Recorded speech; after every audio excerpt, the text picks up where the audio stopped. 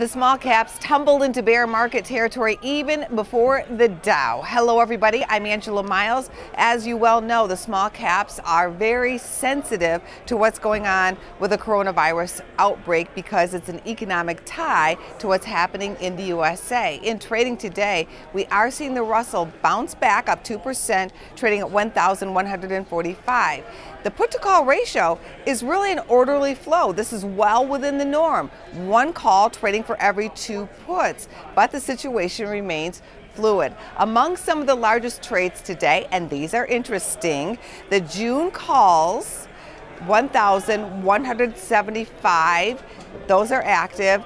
The puts in March expiring next week, these are traditional options, very busy at the 1,075 strike. In fact, that is where the bulk of the paper is so far today.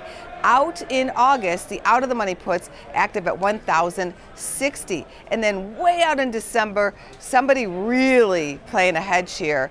December 980 puts are active. Keep in mind that is post-election.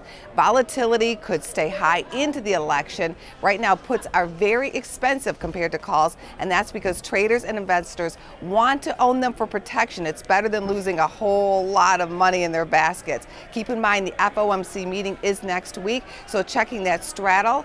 Right now, the market looking for a move in the Russell of 10.5%. I have not seen it that high, so get ready. It's going to be a rocky week ahead. Volatility overall is at high levels here for the Russell. The RVX happens to be pulling back today, down about 5% to 70. The 52-week high is 76.02. There are small caps, though, hitting it out of the park.